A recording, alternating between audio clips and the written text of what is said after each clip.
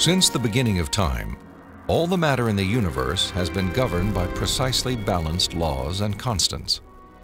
During an interview with Robin Collins, a philosopher with degrees in mathematics and physics, Lee Strobel learned how these laws offer compelling evidence for a creator and conspire to make the universe habitable for life.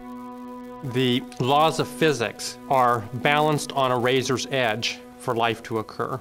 For example, if you didn't have something like gravity that pulled matter together, you would never get planets, you wouldn't get stars, you wouldn't get any complex organisms. If you didn't have the strong nuclear force, there would be nothing to hold protons and neutrons together in the nucleus. And so you wouldn't have any atoms, so no chemistry. If you didn't have the electromagnetic force, you would have no bonding between chemicals. You would have no light, and the list goes on. So you need all these sorts of fundamental principles have to be in place in order for life to occur. Wipe out one of those principles, wipe out one of those laws, no life. Strobel learned that life also hinges on the precise strengths and relative values of many different physical constants. One example of this fine-tuning is the force of gravity. Imagine a ruler divided up into 1-inch increments and then stretched across the entire universe, a distance of some 14 billion light years. For the purposes of illustration, the ruler represents the possible range for gravity.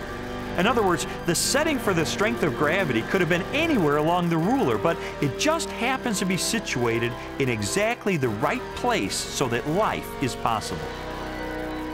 Now, if you were to change the force of gravity by moving the setting just 1 inch compared to the entire width of the universe, the effect on life would be catastrophic.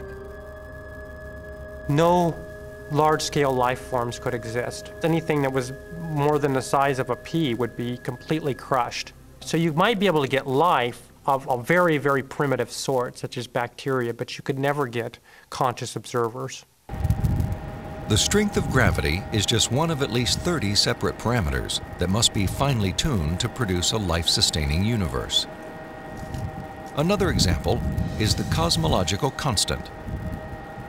The cosmological constant describes the expansion speed of space in the universe. If space expands too quickly, then the universe will spread out so quickly that material objects can't form. So you can't get stars and galaxies and planets and the types of things that we, of course, take for granted in our universe.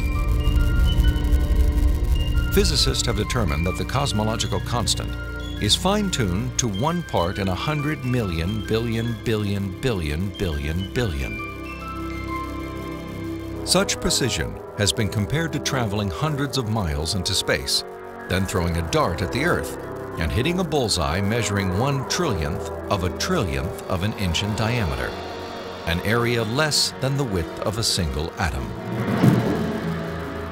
Just consider those two parameters, gravity and the cosmological constant. Their level of fine-tuning is to a precision of 1 part in 100 million trillion, trillion, trillion, trillion, trillion, trillion. I mean, that's like 1 atom in the entire known universe. This fine-tuning is also evident at the atomic level. The strong nuclear force binds atoms together. If the strength of this force were to decrease by 1 part in 10,000 billion billion billion billion, the only element left in the universe would be hydrogen. Again, chemical life would not be possible. The fine-tuning of the laws and forces of physics is so precise that few theorists are comfortable invoking mere chance as an explanation, unless our universe is not the only roll of the dice.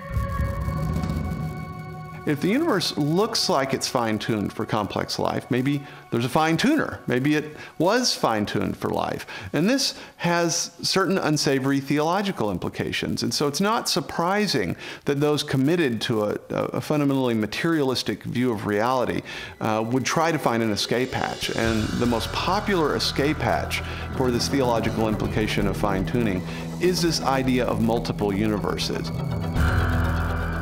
As its name suggests, the theory of multiple universes proposes that our universe is not alone. Instead, it is part of a vast ensemble of universes, each with a different set of laws and constants. If there's only one universe, then the conclusion that the universe looks fine-tuned because it is fine-tuned is inescapable. But if our universe is just one of a vast set, then you seem to have more resources to play with. Chance gets a new lease on life. I sometimes try to imagine what physicists have in mind that postulate this idea of multiple universes. I mean, what would the generator look like that creates them? Maybe it's like a giant monolith that has dozens of different dials, each of which has to be set to the right physical constant. If we think of these parameters as dials, each of the dials is different.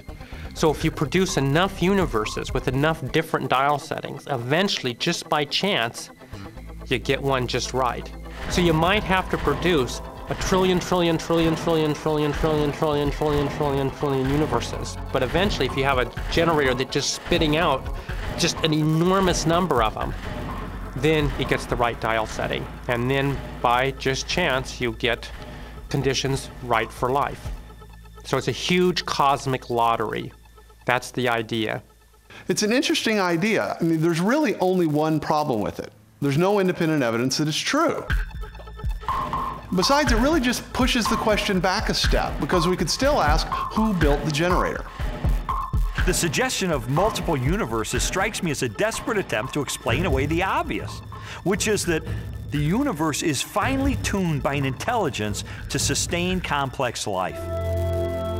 An intelligence that must be beyond the constraints of time and space.